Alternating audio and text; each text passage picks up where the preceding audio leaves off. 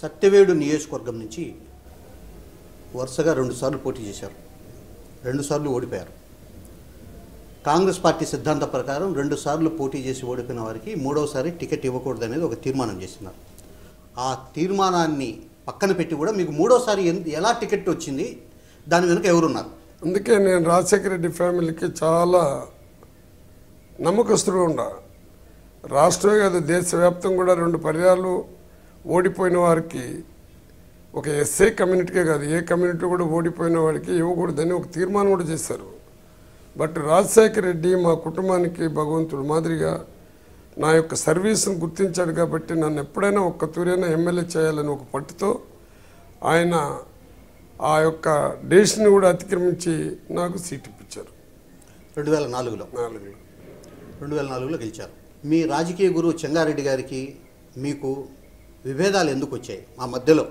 అసలు నాకు ఆయన పైన ఎలాంటి విభేదాలు లేవు. ఆయన విభేదం తెచ్చుకున్నాడు.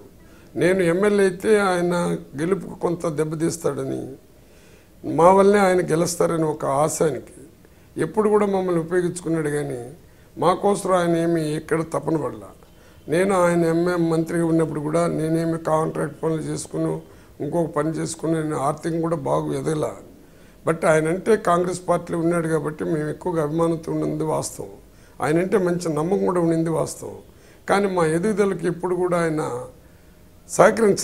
సహకరించినట్టు నటిద్దుడు. ఒక రాజశేఖర రెడ్డి గారు లేకపోతే మా రాజకీయ జీవితం ఉండదు నాకు. ఆ మహానుభావుడు వల్ల నేను రాజకీయానికి ఎమ్మెల్యే అయినాను. ఒక నమ్మకం ఆయనకి అంతే. తన మనిషి, తన ఇంటి మనిషి అనే ఒక భావనతో నన్ను ఆయన ఎమ్మెల్యేగా టికెట్ ఇప్పించారు, గెలిపించారు కూడా. అంటే చెంగారెడ్డి గారి ప్రమేయం లేకుండా రాజశేఖర రెడ్డి గారి ద్వారా మీరు టికెట్ తెచ్చుకొని గెలిచారనే కారణంతో మీకు గ్యాప్ వచ్చిందా చెంగారెడ్డి గారికి మీకు? అంతే కదా. ఆయన బాధ ఎంత ఏమంటే ఆయన నాకు టికెట్ ఇచ్చినట్టు నటించేవాడు. రాజశేఖర రెడ్డి గారికి 72 నుంచి నేనంటే చాలా ఇష్టం. ఆయన నా యొక్క ప్రవర్తనని బాగా గుర్తించినాడు.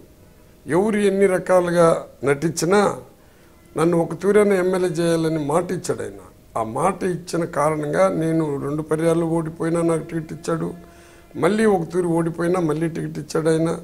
ఎందుకంటే మాటగా కట్టుబడి ఉన్నటువంటి వ్యక్తి ఆయన. పేదవాడు నేను, నాకు ఎలాంటి ఆర్థిక స్తోమత కూడా లేదు.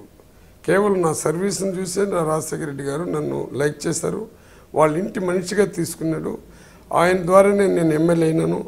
ఇంకా ఆయన ద్వారా నేను ఇంకా మీకు చెప్పాలంటే ఇది నిజంగా 60 సంవత్సరాలు స్వతంత్రం వచ్చినప్పటి నుంచి కూడా సత్యవేడులో ఎలాంటి అభివృద్ధి కార్యక్రమాలు చేయలేదు.